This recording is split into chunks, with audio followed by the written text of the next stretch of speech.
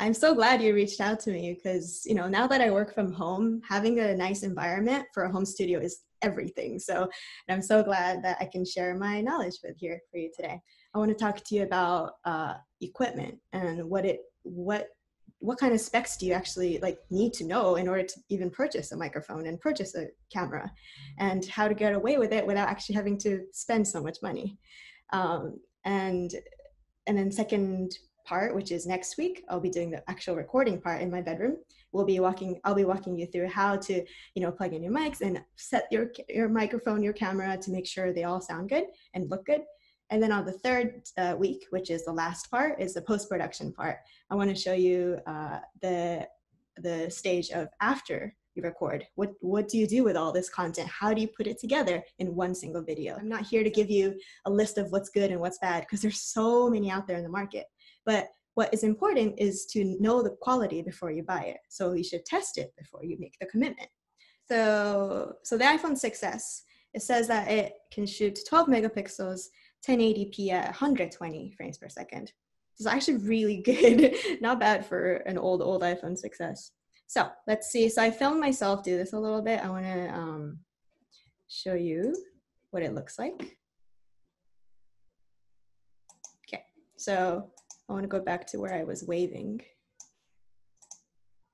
Okay, see how it's very blurry? It's not as clear. Also, the color of the frame itself is very, what's the word?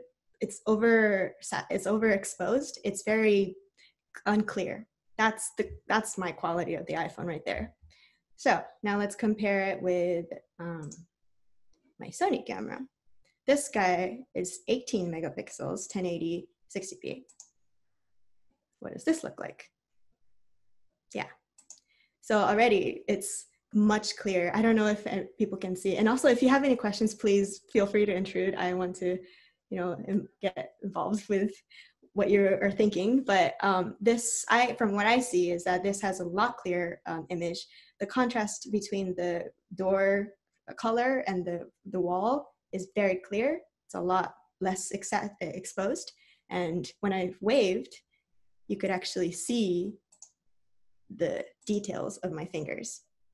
I want to talk about audio now. It's my favorite part. Equipment, microphones. Let's talk about microphones. Here is two big groups that we can consider microphones. There's dynamic and there's condenser microphones. We also hear the term ribbon microphones. It's extra fragile, I'll say, and it's usually commonly the most expensive out of the three. So I'm just gonna erase that for now. Let's talk about these two main things. So what's the difference and why is it actually important? So as we discussed, microphones are devices that capture these sound waves that are happening around it and creates that into electrical signals. So the main difference between a dynamic and a condenser mic is the way it's built differently, and therefore they do the conversion of this differently. So I want to talk about USB mics a little bit. I'm actually using one right now. I'm using the Audio-Technica, okay, I don't want to destroy it so much, but yeah, so this is the Audio-Technica microphone. It's the ATR 2500X. It works really great. I hope I sound good because yeah. So yeah, let's take a look at what the specs for this microphone is. I'm gonna bring it up. Okay, so this Audio-Technica, it says that it's a cardioid. Okay, so it's a cardioid condenser USB mic that records up to 24-bit with 192 kilohertz sampling rate. Okay, let's break all of that. That's very all technical terms. So let's start with the term cardioid. Okay, so the term cardioid refers to the polar pattern of the microphone. And the polar pattern is, there's multiple polar patterns out there, but what it is, it refers to the shape and the direction of which the microphone is capturing the sound. So let's go back to the specs. So we got cardioid, condenser USB mic. Actually, Sarah, I'm going to interrupt. Yeah, we do have a question. What if you have one instrument which is a grand piano? So one instrument, but it's not a single point source.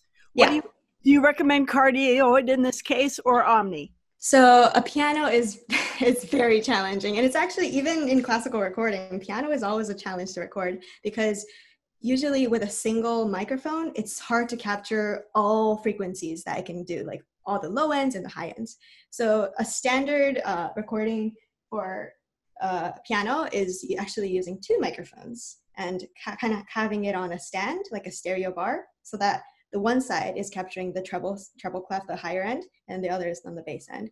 And so that's a really good way. And they're actually both in cardioid, so that they're focused on each sections. But let's say you have a nice hall, you have a nice practice room that's really, really echoing, it's really beautiful. Maybe it is an option to use an Omni mic in that case, because you want the overall sound instead of one point, and also utilize the room. But let's say you have a practice room that isn't sounding as good, but you still have a piano. I think the better way to go around that, because you don't want so much of the room sound, is getting a cardioid. And instead of placing it so close, kind of stepping it away and putting it further and higher up, so that it's kind of getting the general sound more than just a specific point.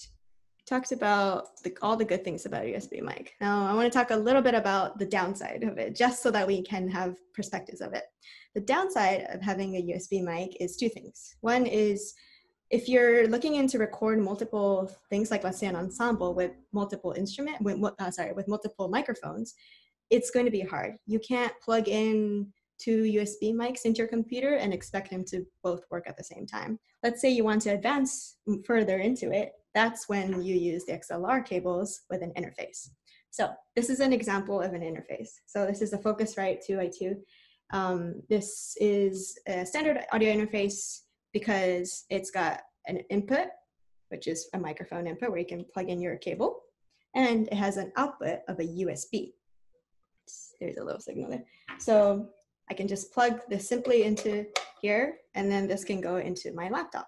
So it's not as complicated, but it's still another extra step. But by doing this, you can actually have flexible control over each volume of your microphone and the overall level of what you're listening to. And so you have all the controls in one single device without having to, if you're plugging in a USB into your computer, you'll have to do all the settings within your computer, and it gets a little complicated.